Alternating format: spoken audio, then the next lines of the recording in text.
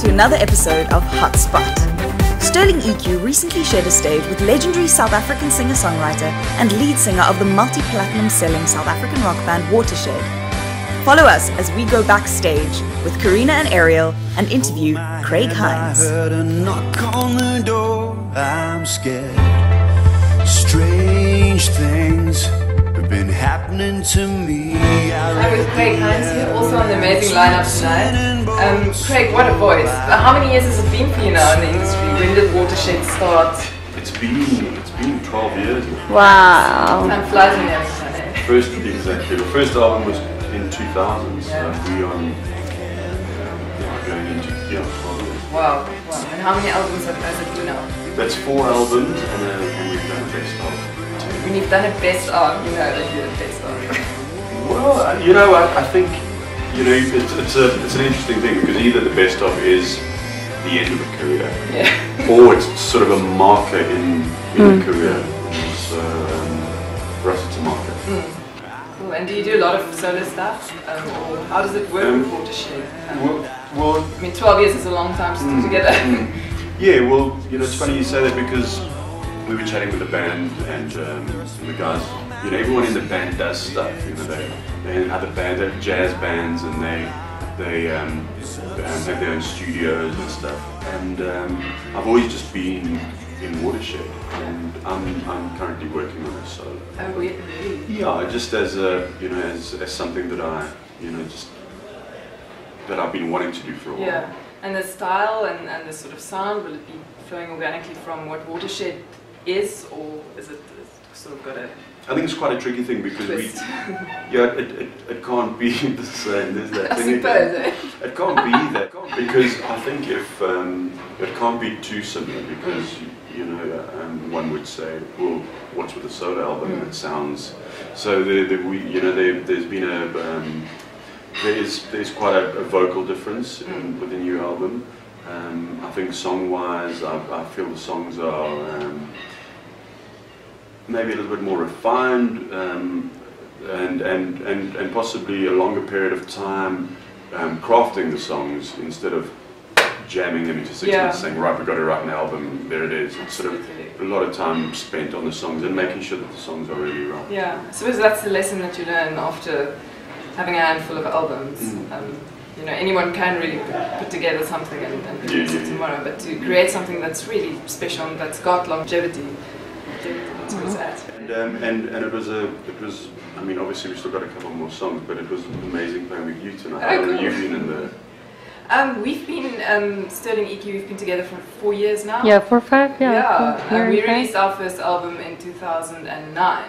And anyway, yeah, we've just released our 3rd album now with MI. And it's also, it sort of brought us to a new place in our sound, because the first 2 were sort of get out there, get into retail and whatever, and this one we really, I think, a lot of intellectual time and practice went into it. And it seems like you've got that whole sort of, that ability to do that thing, that studied thing, but I mean the look of the 4 of you is just mad. Yeah, so, no, look without. That's where that's so strong. Thanks. Greg, tell us about inspiration for songwriting, for some of the lyrics, some of the music that you write. I think songs are weird things, and it's not easy to explain a song. I mean, often I'll write an entire song and go back and think, like, this is going to be a load of hogwash. And you go back and actually read it, and it sort of makes sense to you. But you haven't concentrated on what's being written. Been happening to me. I read the letter and it's written in bold, so I turn around. And I think it's about it's just about accumulating ideas and you know, sort of getting stuff from people. Yeah, and gathering it over a period of time, and it's I suppose like filling up a jar, and once it gets to the top it starts overflowing, and you know you've got to empty it, so you take all that stuff that's gone into it and write it all out and get it down, and then you'll start refilling it by just I think it's just spending time watching and observing, sort of that voyeuristic type thing, you know.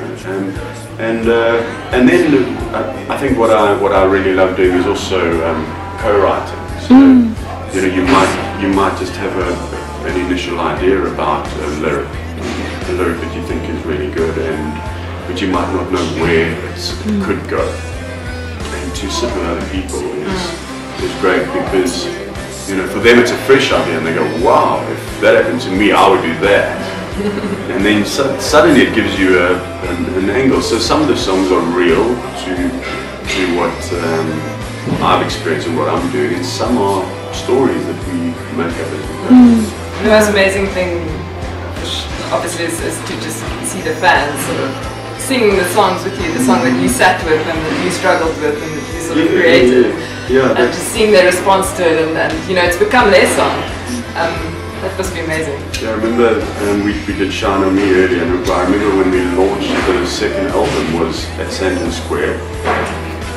There were 10,000 people and we played Shine On Me, and when we got to that chorus it was, I see you, and we stopped playing, and they sang the rest of the song. Wow.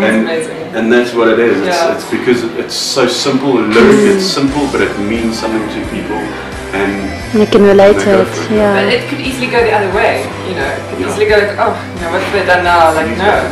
And I think you should never take that for granted. Seeing the fans embrace your music in each time and with each new album, with each new single. Yeah. Great. Thanks for chatting to us, veteran of songwriting in South Africa, and your beautiful songs, and we look forward to hearing more music coming up. Bring me tables, bring me something to do, bring me water, bring me water, bring me something.